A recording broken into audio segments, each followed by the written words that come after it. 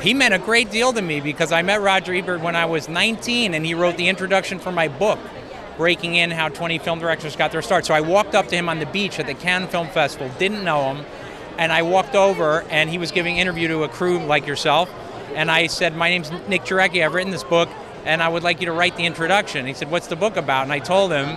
He said, that sounds like a great idea, I'm in.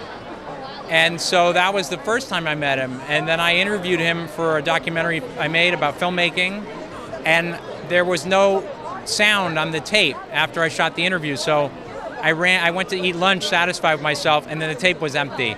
And I ran back to the studio, and he saw me like panting out of breath, like about to cry, and he was like, tape's messed up? And I said, yeah. And he was like, let's do it again.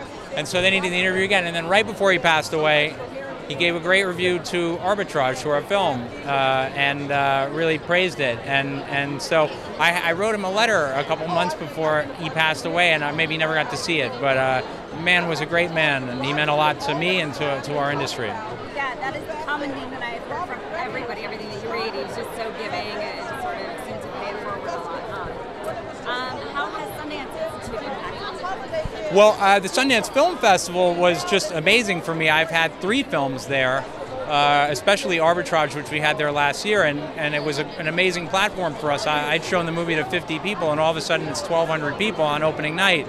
And you know, it was really incredible to get that response and to go meet Robert Redford and have lunch with him and all the filmmakers. I mean, there's really nothing like it. It's the premier platform for independent film in this country, and that's a great place to be because it's where you can share ideas and meet peers and just have a cultural conversation that's really meaningful. How wonderful is Richard Gere? I just love him. Richard Gere is a great man. You know, he had never been to Sundance, so he came up there with me, and you know, we're there with Trevor and Redford and all, you know, everybody, and it was just the festival couldn't have treated us better, you know. So it was just a dream come true for us. I just interviewed him not too long ago, and he kissed me. I was like, just out of nowhere, he just kissed me. I'm like, oh, thank you.